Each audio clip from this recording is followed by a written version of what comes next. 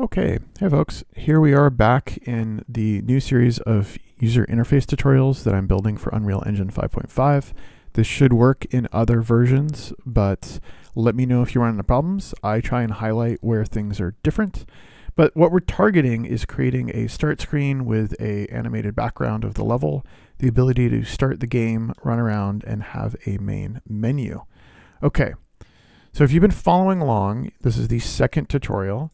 And here's where we currently are. If I press play, I have the ability to navigate around, hit tab to get my menu, and play, retry, and quit are my options.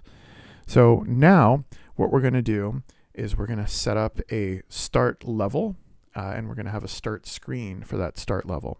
I like to do this by creating a second map.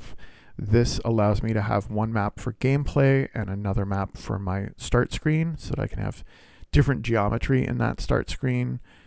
A variety of reasons why this might be a good idea. It's the way that I like to work.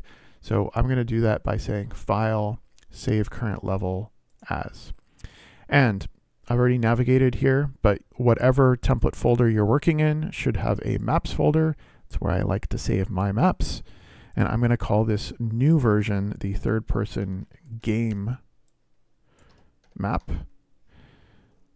to distinguish from the ThirdPerson map, which is going to end up being my starter map. So by doing a save as, it automatically puts me into the ThirdPersonGameMap. Right now, this is the one that has all of the functionality. I'm going to jump back, go to my content drawer, third person maps. I'm going to go back to the third person map, which is going to be my start map versus my game map. And in here, I'm going to set up a menu that pops up when the game starts. So if I go up here, I can open up my level blueprint. And so this is going to be active in this map, but not the other map. So in here, I can right click and say Event, Begin, Play. When the level loads, I want you to do a thing. That thing is going to be, we're going to add the start menu to our screen. Right now we don't have a start menu, we just have our one menu. So I'm going to go ahead and drag this off and say Create Widget. Again, I always like to do this twice, right? Remember from my other videos, Create Widget. Because as soon as I click on Create Widget, it no longer says widget on screen. For those of you jumping around in videos, like I've often done when I'm learning this stuff, don't see the Create Widget. If you type in construct none, it's hard to find. But as soon as I select the widget as the class I want to load, it now says Create WBP Menu Widget. Fantastic. So when this level starts, we're going to put this widget in here. I'm going to promote this to a variable. I'm going to name this my start screen. And then I'm going to add this, I like to do it down here, add to Viewport. And when I do it down there, it connects both the blue and the white at the same time. So when event begin play happens, I get a menu on screen. It's my start screen, and it's been added to my viewport. Let's go ahead and compile this, move this out of the way, and hit play. Okay, so the game starts, and I get my menu immediately. Can I click these things? Can I click play? I can click retry, and then I lose my mouse. So there's some things happening here that we are going to need to fix to work better for a start screen. So let's pull this back in.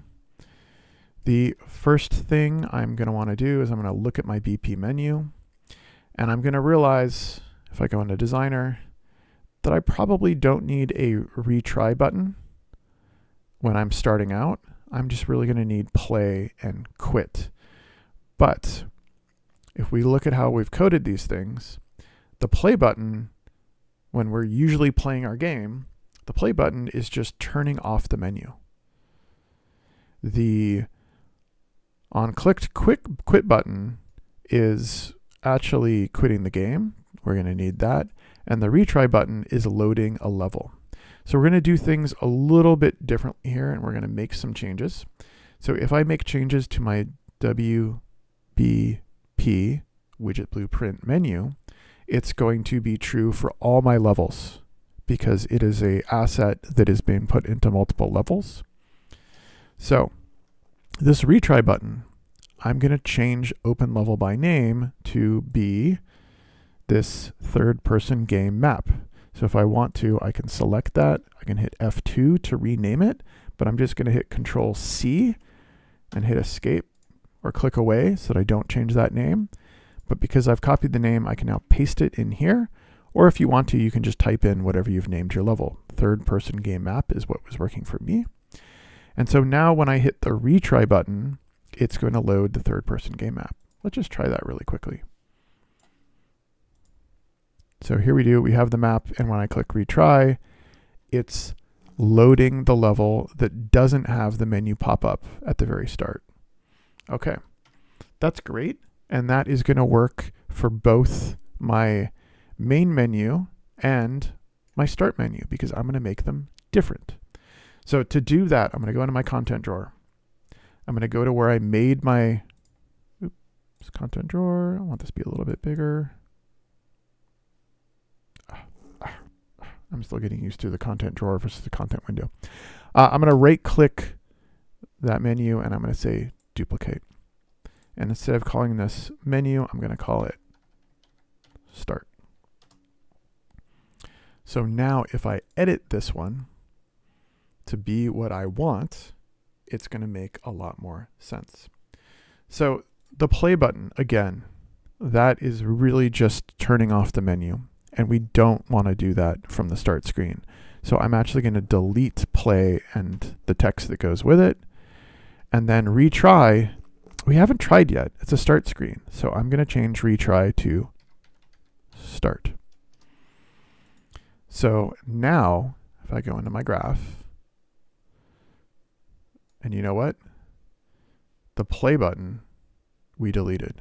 So we're going to need to delete this whole piece because if I try and compile it, it's going to show up with a warning. Let's delete that. Our retry button, oh, we shouldn't leave that called the retry button. We should change the name of that to the start button. So that when I go back to the graph, start button. So start button is going to open the level that actually has the game, and the quit button is still going to quit. Okay, if I go back to the designer, that looks like it's going to work. I'm going to go ahead and move this off to the side. And I'm going to try pressing play. And it's loading the wrong menu. So on our level blueprint, when we load this widget, we no longer want to load WBP menu. We want to load the start widget. That's going to break this set because that variable was specific to my other class. So I'm going to delete that. And I'm going to promote this one to a variable. There we go. And my old start screen variable is no longer active. I'm going to delete it. But this new variable, now this is going to be my start screen. I plug that in here. I plug that in here. I hit compile. I move this out of the way. I press play, and now I'm getting my start or quit. Great. So what happens if I click start? Everything looks like it's functioning properly. And now I can hit tab, and I still have my play button, which still works exactly as it should. I still have my retry button that reloads this level, and I still have my quit button that functions. The only other thing for me to test, if I hit play, is that quit button on the start menu, and it still works perfectly. Okay, so now I have a start menu and I have a main menu that I can call. I'm going to pause this video here, and I'm going to come back with the next video, which is going to be how to get a separate camera set up to revolve on the start screen. Thanks for joining. I hope you'll join for the next video as well.